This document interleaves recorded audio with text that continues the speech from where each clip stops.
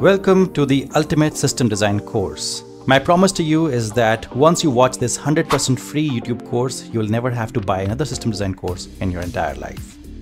In today's video, we're talking about the skill sets you require to get better at system design. In the previous video, we talked about developing systems thinking.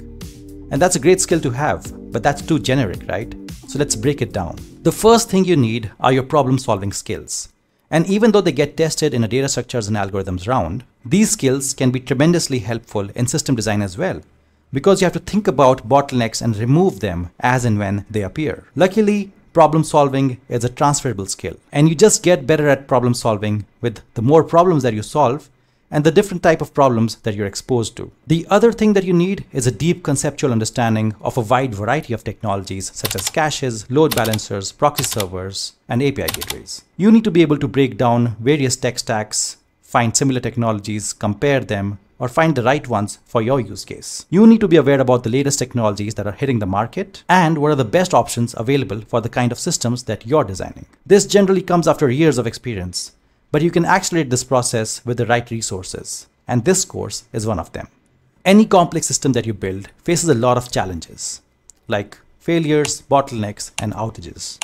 To be able to scale the system smoothly, the problems need to be pre-identified and solved way before they ever happen. And that's the sign of a good system design. A good system design needs to be simple yet comprehensive.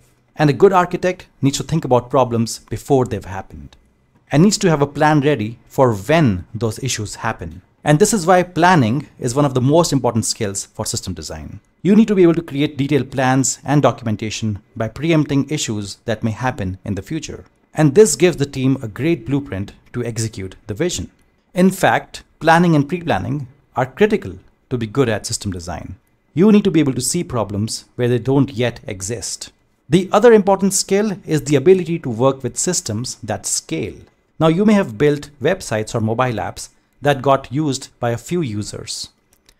But when you talk about thousands of concurrent users or millions of daily active users, those require seriously complex architecture, and those softwares are completely different animals altogether. Now, if you have the experience of building complex softwares that have scaled, then that's a big plus because you've already been exposed to the concepts and you just have to learn system design formally, and that's going to be very easy for you. But even if you don't have this kind of experience and you're starting out as an engineer, you can still train yourself to think in terms of systems and scalability. And while that does take a while, practice can significantly accelerate this journey. All right, now that we're clear on the skill set required to be great at system design, we know what to focus on. In the next video, we'll draw some parallels between system design and the real-world inspiration for system design. And that'll help us get a deeper understanding of what system design is.